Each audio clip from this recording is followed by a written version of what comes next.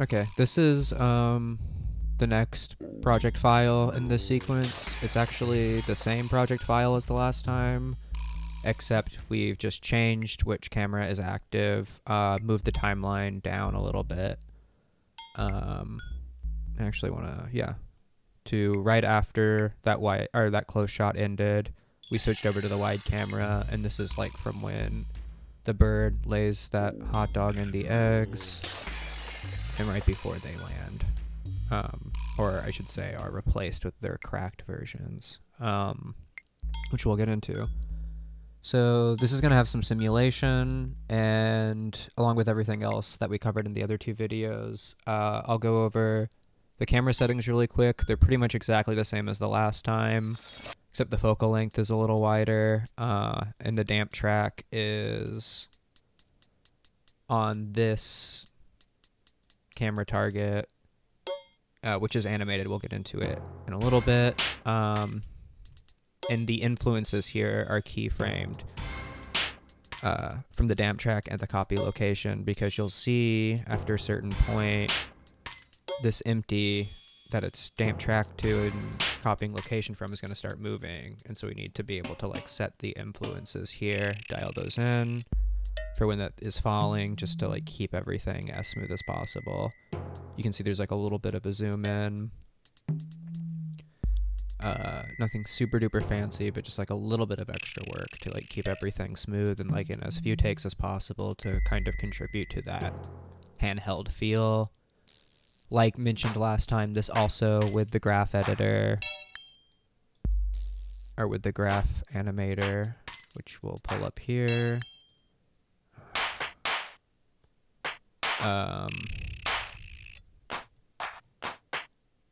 There's modifiers on the X and Z.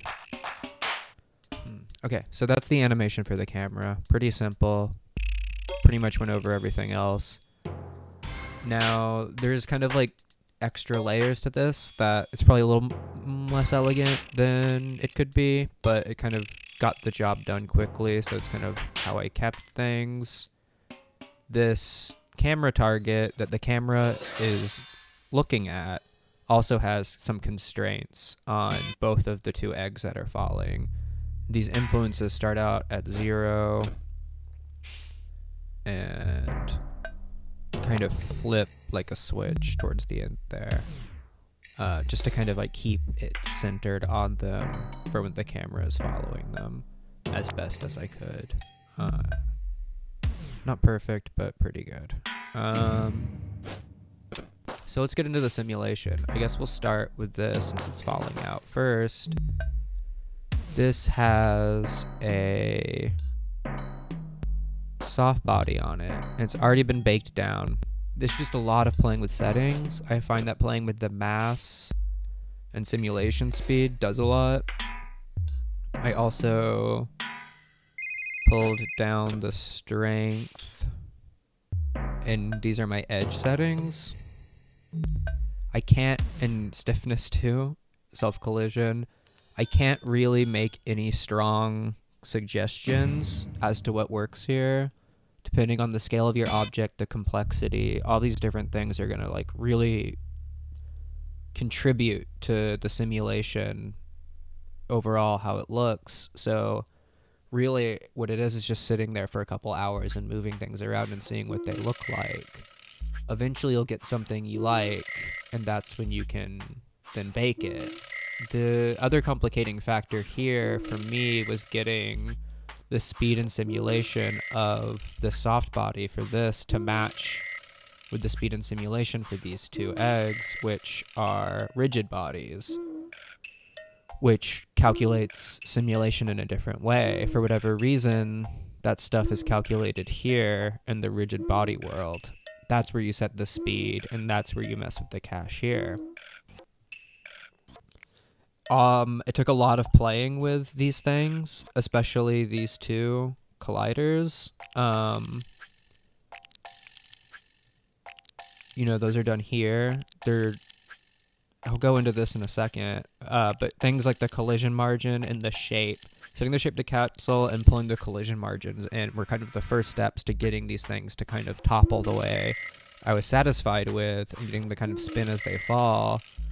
The other thing of note is that I added a force and a vortex in here, which, if you look at the hot dog, I'm pretty sure down here in field weights, I turned the wind off completely because while it was helping me with the eggs, it wasn't helping with the hot dog. So, like, I guess my advice is to not be afraid for things to not be realistic. Obviously, this isn't a realistic simulation. And you just, like, be aware that you might have to sit here for a while and mess around with settings. Watching videos is a really good way of knowing what those settings do. That's what I did a lot of time. It took me a long time to figure out where these things were living because, like I said, some of the settings for rigid bodies are here. That's where a lot of the confusion in the scene arrived for me. I don't really like doing simulations in 3D because I don't really like the trial and error nature of it. So sitting here and kind of like learning how to do things was something I haven't done before in Blender. I think another thing that really took me a long way to figure out, as you can see with these eggs, they're starting off small and behind the bird, and then they both grow in scale and move before the simulation starts. And that getting that order of operations to kind of work was challenging. And the way I did it was by, in the rigid body world, starting the simulation at 140, which is where it needed to start for the hot dog to work. And then with the other setting I had to keyframe in here is in here whether or not these were animated. So these say that the animated setting kind of overrides any physics that are going to happen. So, but you can keyframe this. So you can say that this is animated up until this keyframe. And then that's when this animation of it scaling and translating stops. And then that's when it picks up. And I think that there is some leftover momentum from the animation. I'm not 100% sure on that, but that's kind of how it feels. But it took a long time of kind of like finding out the order of operations of how these things are calculated, because I kept running into problems where, like, depending on where I had set up the animation to start or the simulation to start here, and where the animation began and ended, and other things like the dynamics and forces. It was just a lot of moving parts that took me a while to kind of nail down what I needed to be changing and when, and what was really making a difference. So I guess my suggestion is, if you're beginning to learn how to simulate things in Blender like me, and you're mixing keyframed animation with the simulation, knowing that this and most of these other settings are keyframeable, obviously knowing what they do, that's really important, and paying attention to that is really important. But again, it took me like maybe like an evening or two to kind of like get this to a place where I liked, and it was a lot of like stopping working, watching a video, or like reading the documentation before something really happened, and happened to look the way I wanted it to look. But I'm satisfied with it because there's not a lot of like cuts or having to break it into different project folders. There's a little bit of that, but a lot less than I would have expected.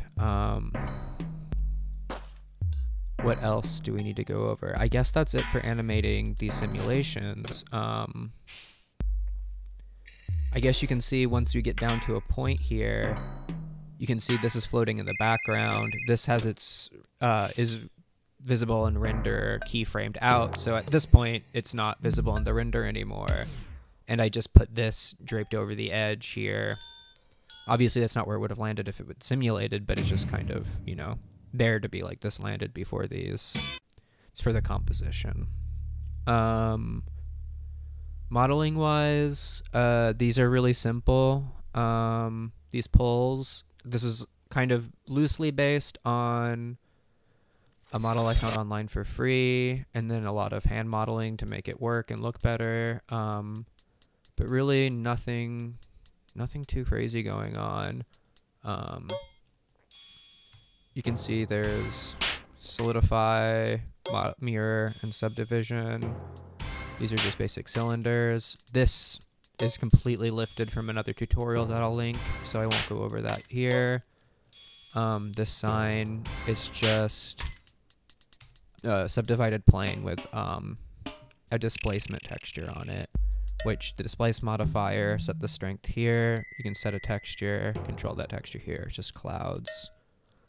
This is basic stuff. There's plenty of other videos that go over this. What else is modeled and visible in this scene? This plane. We'll go over that with texturing. There's a ground plane. There's this, which this is just, you know, a subdivided and extruded cube for both the top and bottom of this wall. And then these both have bevel modifiers on them, just to give it a little bit of roundness on the edges. They're also collisions, so that when the eggs hit it, they'll bounce off of it and not just roll around. There's more modeling for the next video that I will go into later. I think that is all the modeling and animation for now. So let's go back to the camera view and let's get into materials and shading. So I try not to use any image textures when I can. Try to stick to what's provided for me in the node editor. So for the fence and the poles and everything, you can see there's this really cheap kind of galvanized metal look. Probably doesn't show up the best and isn't my best work, but for something that's just speeding past, it's good enough. By this point, you'll be familiar with the way I have my metal set up with the roughness. The only complicating factor here is I have a Voronoi texture from the color, which gives you this kind of like cracked, broken shell look. That's going into a color ramp, which is setting it to gray values. It's also controlling the roughness, which I don't know if that's physically accurate or not, but hey. And then that's just going into the base color. So that's a super simple material. Looks alright. Could look better. It looks alright. Next is this sign. This is just like Shader Node Editor 101. Really quick and dirty sign texture that I made in Photoshop with an alpha channel for the edges to make it a little more round. And then that has a noise texture controlling both the quality and placement of rust, which is also being map ranged to control roughness and to give it a bit of bump. That's that. Super basic. Could look way better. Only gonna be on frame for like a couple minutes, so whatever. The eggs, not too dissimilar to the clay textures I made, or clay materials I made, I should say. These just have a finer bump on the surface to give it kind of that eggshelly look. Color ramp, also controlled by that bump. Some subsurf, and a pretty rough surface. Same thing here with different colors. Last thing that I think, oh no, there's a couple more things. So let's go back here. Let's get that hot dog. Or actually, let's go to the end.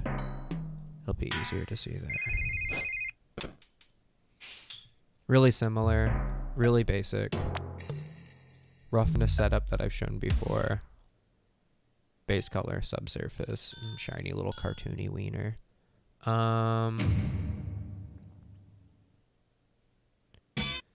This cartoony cement wall. This is a little more complicated, but step by step it'll make some sense. We're actually in the wrong one. Don't need that. Okay, so computer's starting to chug a little. Let's start here. Okay, so all the way back, we're getting a noise texture. And then this, the vector, is both a mapping node set to the object coordinates, which just give it like a smooth, overall, clean texture coordinate. Mixed in just a little bit is this big noise texture that's just going to warp the coordinates ever so slightly. It's probably not that noticeable. Might not even be necessary here. That's going in here to give the overall porous look. It's a little bit crunched. And then that is controlling the color and the bump. This is the ever-present roughness setup. This is also going into displacement. And the reason I have it going into both bump and displacement, and you'll see bump isn't connected to the BSDF, is because I can use that in this normal node for ambient occlusion to give it a little bit more pop. That's going into a power mode. That's multiplying the color texture. That's giving us this like super inaccurate but reads as concrete, kind of cartoony porous concrete look. Carried over into this brick texture. It's pretty much the same exact thing. The only difference is it's being put into this brick texture, which is default in Blender. You set the colors, squash, scale. I won't get into all these settings because if you're interested in making a brick texture, this is stuff you'll play around with on your own. The only thing is I'm using a little bit of the noise mixed with this mapping node to give a little bit of like wobbly variance to the brick. Just a little bit. This is the same noise that's going into the concrete texture you see up here. That's going into a bump, which is again going into the ambient occlusion to give it a little more pop. When it goes into the multiply, same roughness setup, displacement the same, and that just gives us this like displaced, really cartoony brick thing on this box. I kind of sped through that. I really feel like that even though there's a lot of nodes here, it's not that complicated. And if you just spend any amount of time messing around in the shader editor, you'll like be able to achieve something like this. It's really not that impressive, but effective pretty quickly. The only other texture left is this little guy back here, which is just an image plane with alpha and base color into a principled. Just a little PNG of my friend poking up over the wall. So that's it for rendering and for shading, I should say, and materials and stuff. I guess the next thing to go over is the rendering and compositing settings.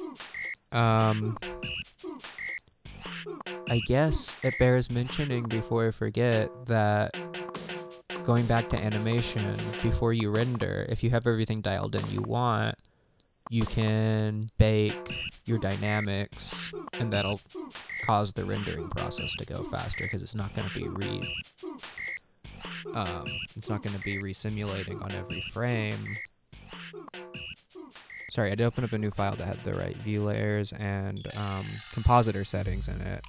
Everything else I showed you is exactly the same. These are broken down. There's the fence, which has the fence, lights, camera. That's it.